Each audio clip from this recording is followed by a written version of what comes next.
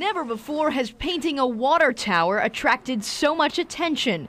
Drivers pulling over on Highway 164 just to get a look. I stopped here because I noticed something funny on the water tower behind me here. It was only half the town. In the process of repainting this Sussex tower with a new logo, painters left the word sex. I think it's hilarious. It's the better half of the town, in my opinion. You gotta take a picture of that. Now everyone wants the world to know where they live. You just gotta let people know that you live down from Sex. I mean, it's too funny not to. Sussex is a fun town. Drivers snapping a pic. Gotta take a picture of that. Posing, then posting, stimulating a ton of interest on social media. The village administrator of Sussex says this actually isn't the first time painters have had a little fun with this job.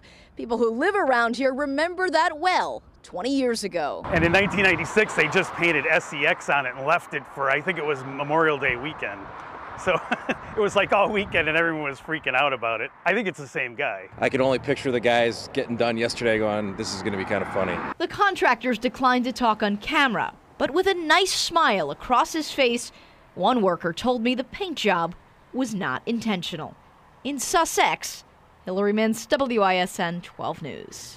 And workers say the entire tower and the word sex should be all covered up with a fresh coat of paint by tonight. News Chopper 12 is live at the tower right now. You can see workers are still painting at this hour.